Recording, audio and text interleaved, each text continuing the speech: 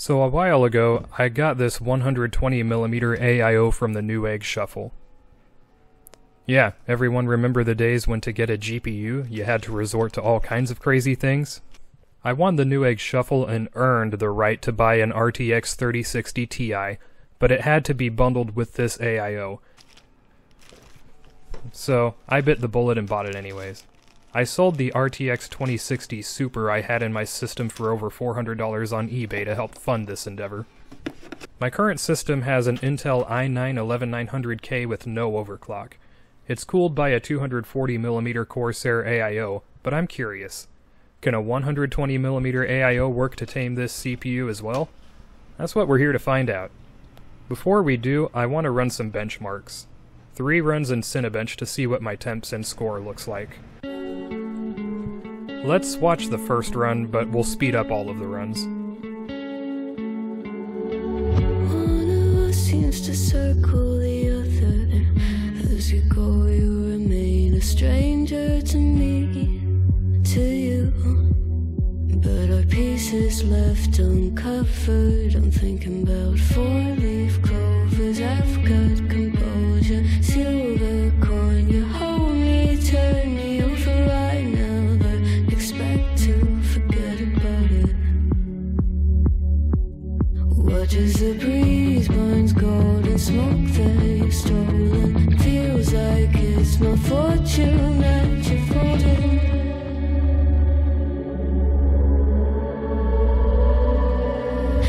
Swimming with the sharks.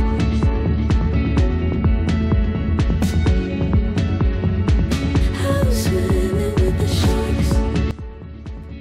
The first run gives a score of 14,115 and a max temp of 62 degrees Celsius, but it mostly hovers around 60 to 61.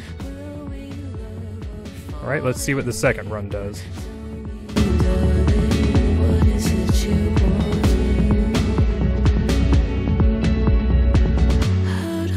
Doesn't work like it used to, as I know I remain a danger to me, to you.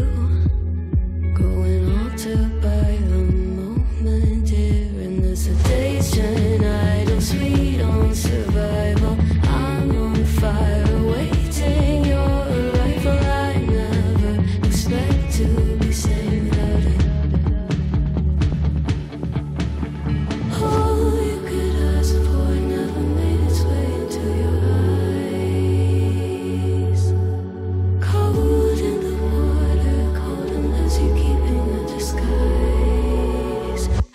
Run number 2 goes similarly and gives a score of 14,161 and the same temps. But I'm going to show no mercy and we're going immediately into run number 3. It's out of my control, you set the play in motion. Couldn't be a bigger ocean. Tell me, darling, is this what you want?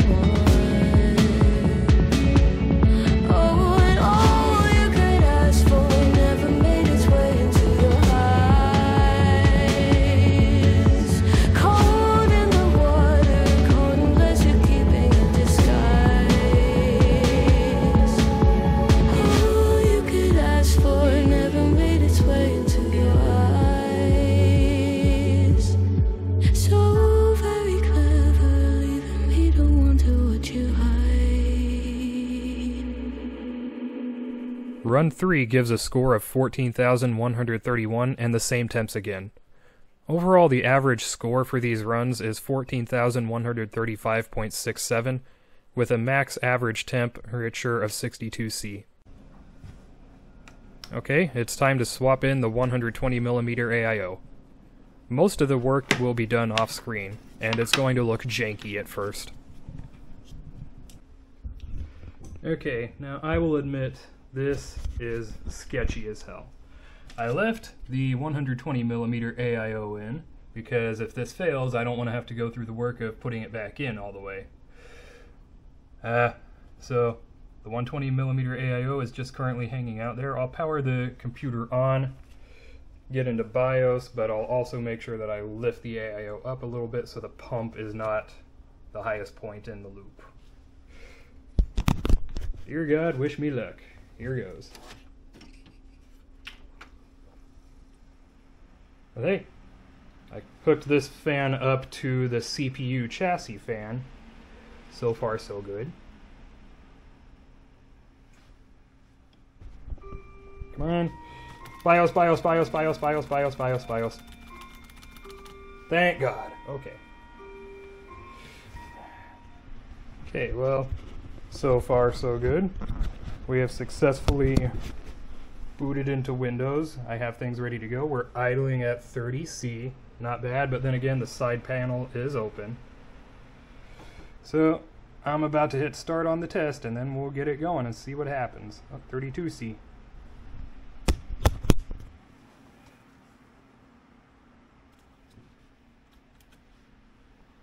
And away we go. We're just going to do one test because this is horrible to hold.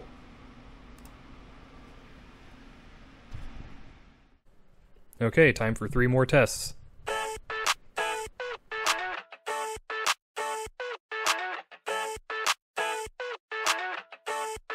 I never thought I'd feel like this.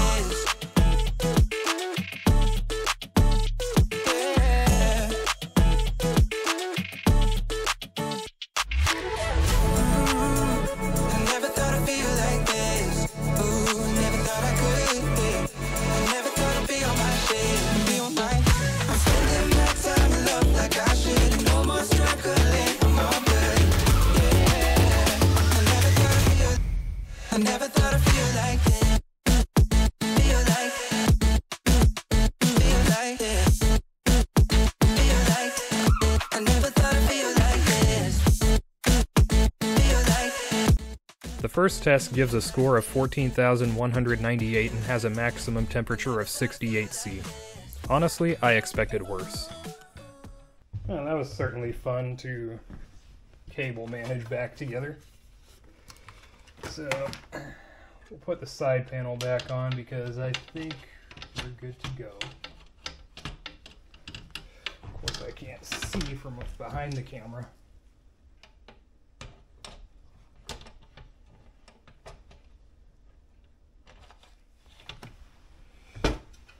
There.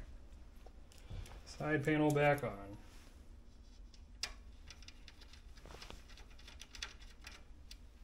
So, what I decided to do was go ahead and put the 120mm mounted in the back. I have an extra fan on the rear, so that way I'm double stacking them. I'm having the fan that came with the AIO right there, and a Corsair maglev in the rear that I have plugged into the CPU optional header.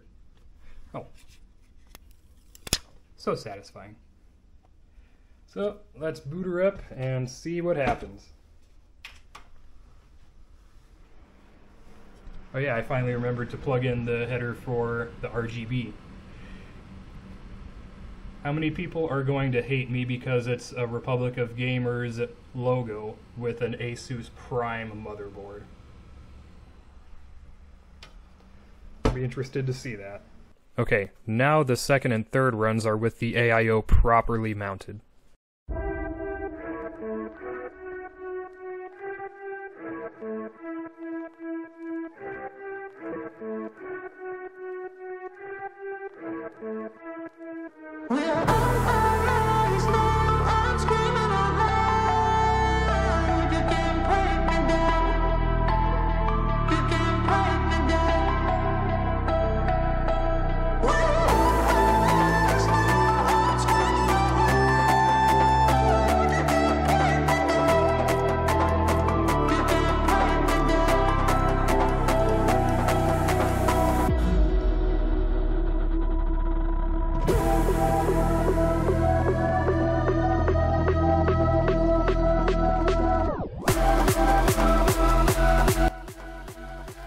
The second is a score of 14,243 and a max temperature of 68°C.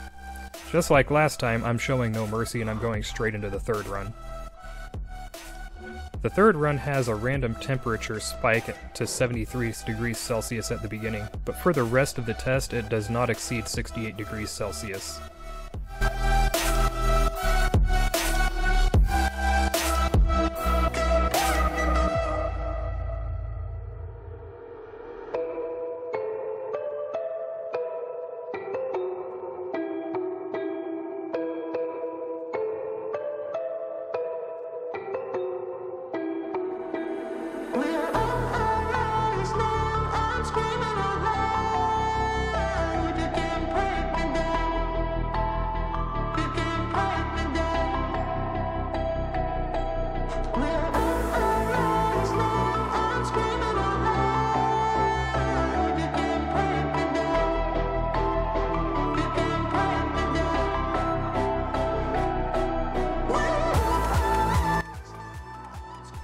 This third run has a score of 14,267.